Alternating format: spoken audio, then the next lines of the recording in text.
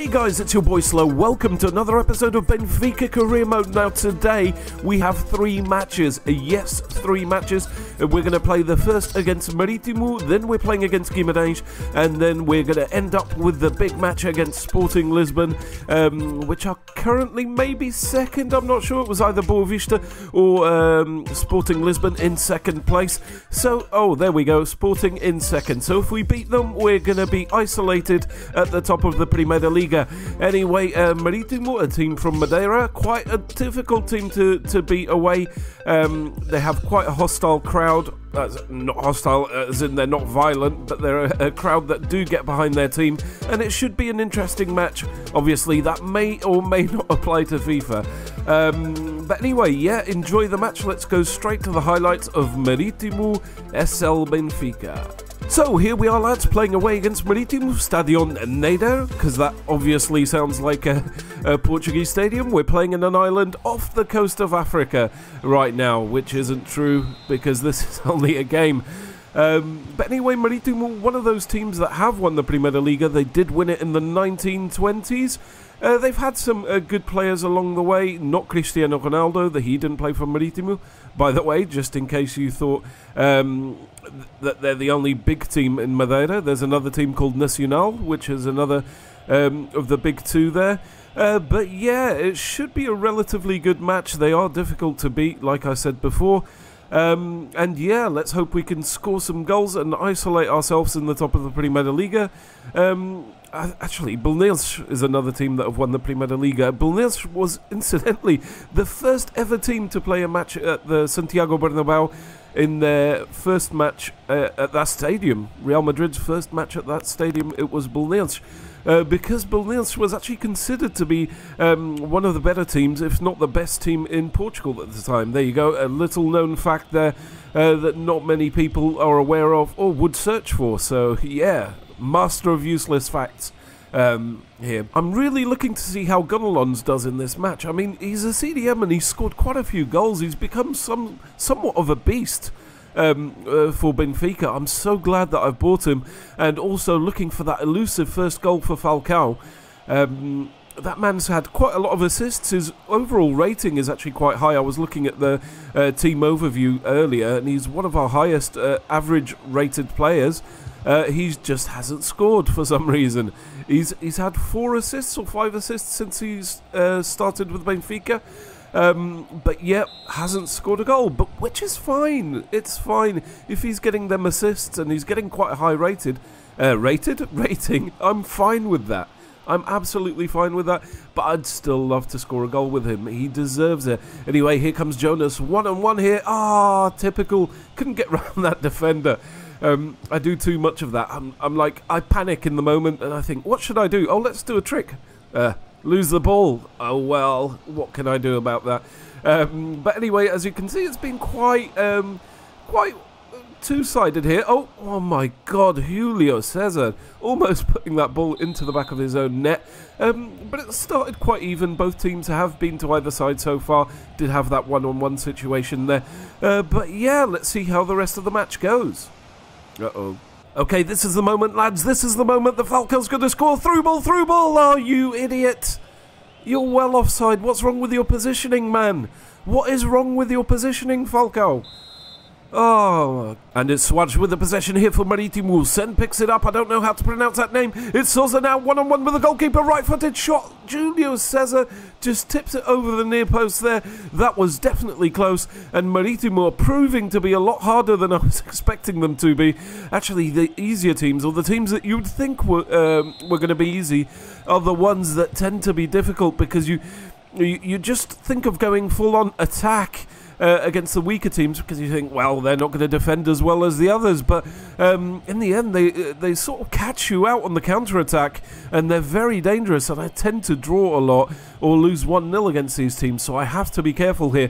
Anyway, Rafa down the right-hand side. He should be down the left, but he's got the possession. He tries to trick it in, and it goes out for a goal kick, and nothing comes of it. And it's Maritimo on the attack again. It's Costa with the ball to Souza. This is getting dangerous on the counter-attack. Sen with the possession now. Suarez with the ball again. Is he going to take a shot? Souza, left-footed shot, but he didn't get a good shot on it. But they're getting dangerous. They're getting really dangerous, and I don't know what our defence is doing. They're not keeping a good line, and they're not covering very well. So yeah, it's getting very dangerous, and we could have conceded at least twice in this match so far. So yeah, we need to improve. And it's Souza with the possession now for Maritimo. This is getting dangerous again. Bessa now, which incidentally is the name of Boavista Stadium. Carrillo now clears it, but only as far as China. Suarez with the possession now, again back to Bessa. This is getting dangerous. Souza again, he turns around, takes a right-footed shot, and Julio Cesar with the great save tips it just over the, or past the near post there, but it was a good opportunity there for Maritimo again. We haven't had many opportunities since that one-on-one, which wasn't really an opportunity because we didn't get past the defender. But anyway, it's getting dangerous here. Clear it, and it's out for a goal kick finally from Costa's head, which went over the bar. But yeah, it's getting desperate now. I told you it was going to be difficult playing away against a team in Madeira, any of the two teams really, Nacional or Maritimo.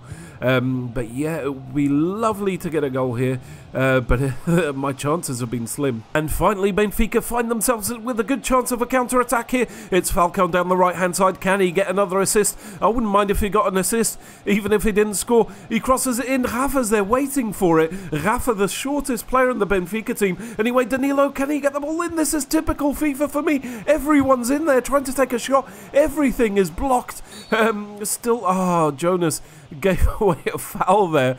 But look at that craziness in that area there.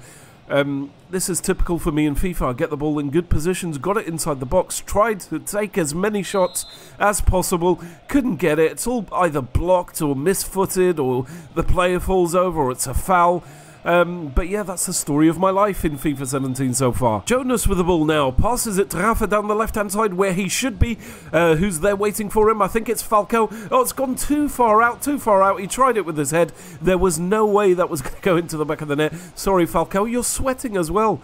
You're sweating. But good effort, I guess, from that angle. There was no way that was ever going to go in. The goalkeeper had too much time to see the direction of that ball.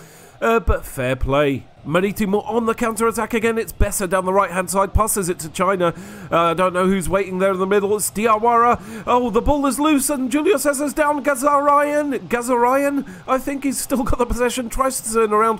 Is he going to get the shot in? The defenders can't get the ball and it goes just over the bar there. I don't know what I'm doing with the defence yet. I'm not used to the defending in FIFA 17. I've got the button switched around anyway. But yeah, another close call there. Maritimo nearly getting the first goal. Rafa with the possession now for Benfica, the absolute beast. He's got some pace, this guy. He passes it to Jonas. He didn't get it. Carrillo now down the right-hand side. He's a bit tired, but let's see what he can do here. He's passing it to Falcao. He's got the possession, and it's Gonalons. He puts it into the back of the net. What a goal. Boom! Straight into the back of the net. It's now Maritimo 0, Benfica 1. What a game. What a game so far. It's gone from one side to the other. It was Maritimo looking the most likely to score, and Gonalons, the absolute monster of a beast of a player, puts it into the back of the net just how I wanted it to. This guy's going to be worth a lot of money. This guy is a guy that I want to keep for next season while I'm trying to build up my, Champions League winning team. What a game so far. What a game. Brilliant game so far. And it's time to make some substitutions. Falcao has to come out. He's a bit tired now. Unfortunately, didn't get a goal, but I think he got the assist, maybe? Anyway, Feja, CDM is going to take the beast out, Gonalons, and Carrillo is going to be substituted by Pizzi. This is just to try and hang on to that lead. Because I really could do with the 3 points right now, but I know that Maritimo could come back into this game, and this has happened before. I've made substitutions and they've scored straight away. Oh, and it's cleared there. It's cleared last minute. They nearly equalised straight away. That would have been really disappointed, but they're still piling on the pressure. It looks like the game's AI has decided that they're going to score, and they're not going to stop until they score. And it's Patrick. Oh no, clear it, Martinez. Clear it. Clear the ball. Oh no, it's still there. And it's just wide off the top right-hand side. That was so close. That was so damn close. Tick-tock, tick-tock, tick-tock. That time is ticking. We need that final whistle to blow. And it's Maritimu. They're piling on a lot of pressure towards the end of the game. I just need to clear it. And that's the end of the game. We've won 1-0 away against Maritimu. A tough stadium to go out and get the 3 points. We've done it. What a fantastic game that was. A lot of action there. A lot of chances there from Maritimu. I was quite tense throughout most of that match, but there you go, man of the match, Gonalons, and we're going to go and head on to the next match, see what happens in between. Let's check out our inbox. And there you go, lads, the media is picking it up. Gonalons continues to perform. Sales of the shirt, maybe it was him that got me to the 30 million and not Falcao in the end. Faucheux was quick to heap praise at what has become a very good signing for the club. We'd been looking at Maxime for a long time, and no, we haven't. But I just looked at him, looked at his stats, and thought, this guy's going to be a beast. He's big, he's a holding player, holds the ball well, he scores goals, he's got presence in the box when he does get in there. He's just amazing. I mean, he's an absolute beast. And here's the squad report. To be honest, most of my players are getting good ratings, good average ratings. Jardel there with a 7.9, 7.7 for Gonalons, which is interesting because another player had 7.9 there. Falcao with 7.9. I'm curious as to how he's getting a higher rating than Gonalons. And yeah, I'm very surprised. I forgot to look at Jonas there. I wanted to see what Jonas got. Was it an 8? Was it an 8? Whatever. But yeah, interesting so far. What a game that was. And now we have Vitória de Guimarães. Enjoy. So, some fun facts about Guimarães. Well, they were actually the capital of Portugal until the Reconquista, then Coimbra became the capital, and then after that it was Lisbon. So Lisbon hasn't always been the capital of Portugal. Anyway, an undervalued town-stroke city, because they have only got 52,000 inhabitants, which is quite low for a capital and a city. But very undervalued in terms of tourism. Towns and cities like Coimbra, like Guimarães, a lot of the Alentejo region is very undervalued in terms of tourism. So if you ever go to Portugal, visit these places. They're very interesting places to visit, full of history, and people are just not aware of them. They always go to Cascais or Estoril, or the Algarve, Faro, Vila Moura, all these places, but do visit the most important historical places in our country. But anyway, Vitória de Guimarães themselves have had some great players like Ndinga, Zaovic, Paulo Bento, actually the former Portuguese coach that failed to win the European Cup, which he's a former Sporting fan and coach as well, so I'm happy about that. But anyway, this should be an even match, Guimarães being one of the better teams in the Primeira Liga. They tend to usually come 5th or 6th place, outside of the top 4 or the top 3. You would say they say os três grandes, but Braga, I consider Braga to be the 4th. They're the team with the highest attendance in the Primeira Liga, even when they were in the 2nd division. And yeah, a very well-loved team. Everyone loves them. Nobody really hates them. So yeah, it should be an interesting match. Enjoy the highlights. I forgot to mention that they have Marega on loan from Porto, but for some reason Porto fans seem to think that Marega is the best thing since sliced bread. I tend to disagree. He's a very average striker. Anyway, Guimarães on the attack here. Suarez with the possession. What's going to happen here? Oh, he's still got the possession. It's close. Valente with the ball. Oh, no! He puts it into the back of the net. What a start there for Guimarães. What a bad start there for Benfica. 14 minutes into the game, and we've conceded again because of our defensive errors. Yeah, look, our defenders are all over the place. I didn't even want to see the replay because I was so pissed off at that moment. But yeah, 14 minutes into the game and we've conceded.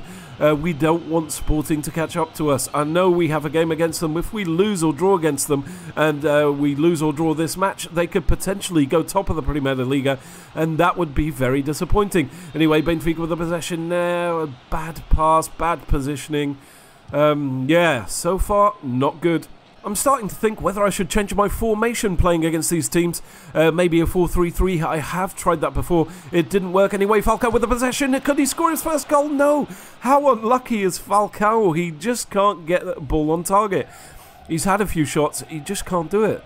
He just can't do it, which is odd because his finishing is one of his best attributes, and I just don't understand. Anyway, corner for Benfica now. It's Carrilho who's there waiting for it. Martinez, the defender, with his head. Oh, so close. Great save there.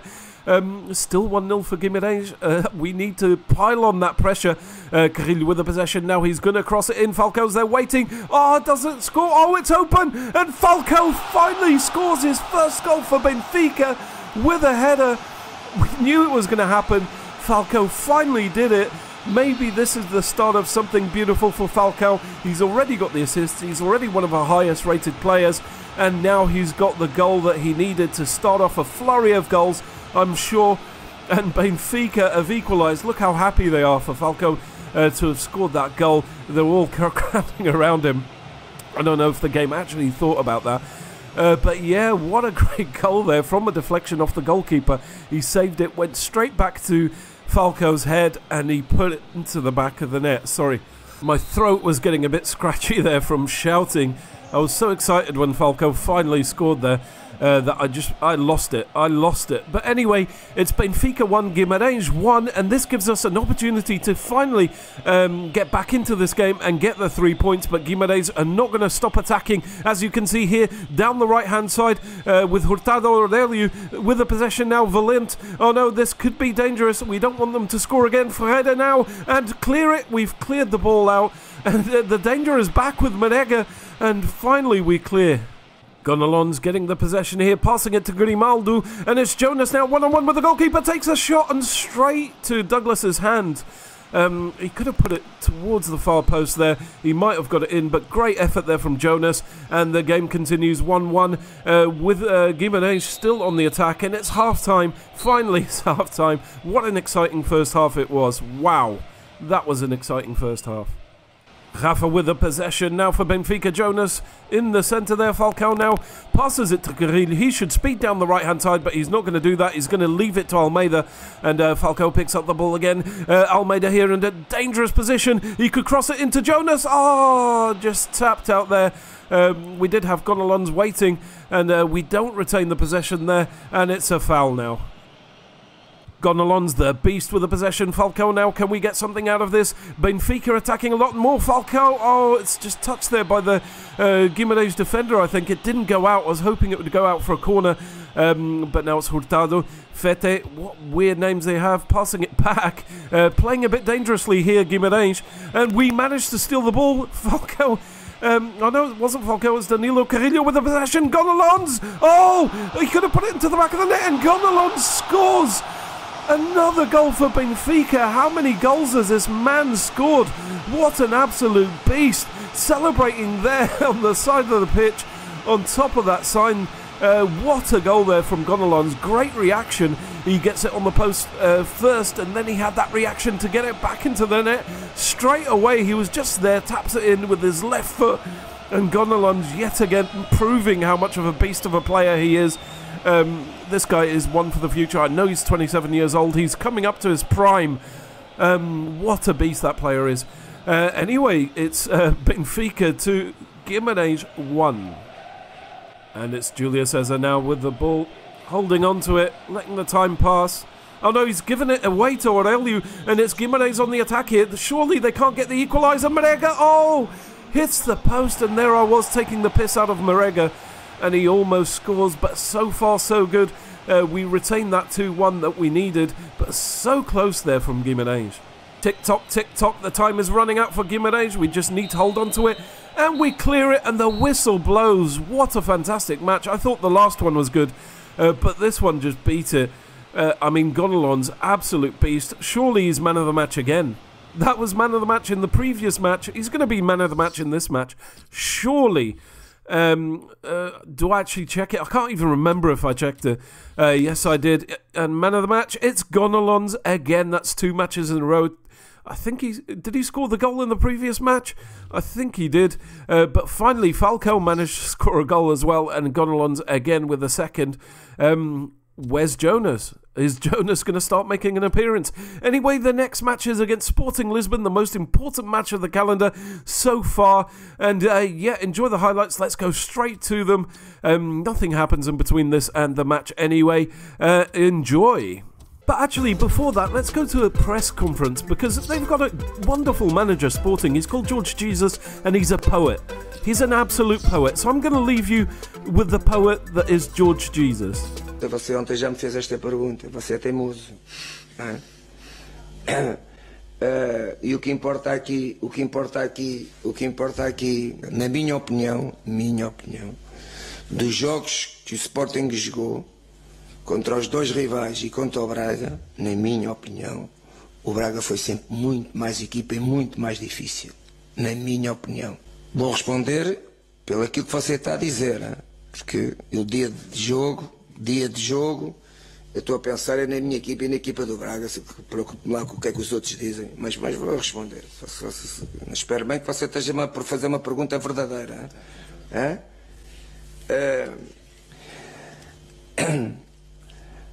O meu passado como treinador, toda a gente sabe. Comecei na 3ª divisão. Eu considero um treinador top. Há outros que também começaram a carreira.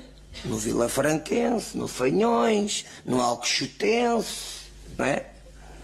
Eles ganhavam bola, não é? Portanto, a diferença está aqui. Está aqui quando era naquela altura e está aqui hoje. Esta é a diferença de uns treinadores para os outros. So, what you may have gathered from that interview there is that in his opinion, he's a top coach, top treinador.